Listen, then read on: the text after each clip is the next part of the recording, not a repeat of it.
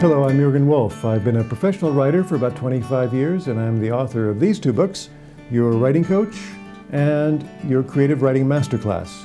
And today I'm going to share some writing tips with you. In this video, I'm going to give you some tips for how to improve your writing skills. Now, the first thing to do is to figure out what your weaknesses are.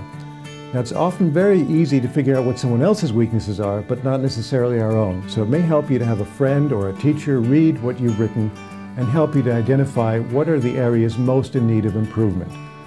They fall into several different categories. It might be that you have some problems with grammar, punctuation, or spelling, or vocabulary.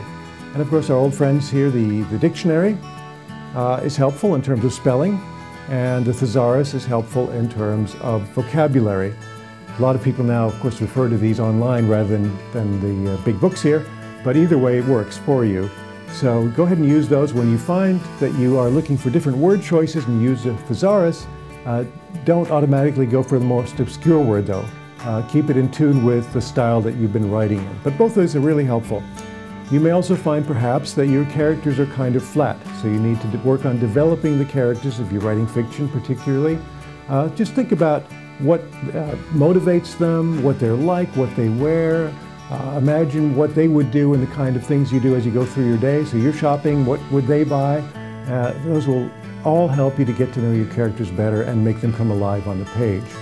Sometimes plot is a weakness. It's kind of challenging to write a really good plot. The typical errors are starting too soon. In other words, like your character gets ready, makes breakfast, goes out, and nothing's really happening. The story kicks in 5 or 10 pages later. So start at the start of the real story.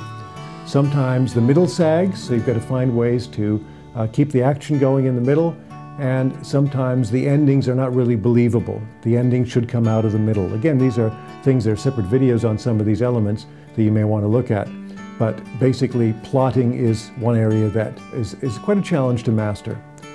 Or perhaps you don't write descriptions so well. In that case, I recommend practicing by going out. Let's say go to the supermarket. When you get home, write a description of everything you can think of to make that setting real on the page.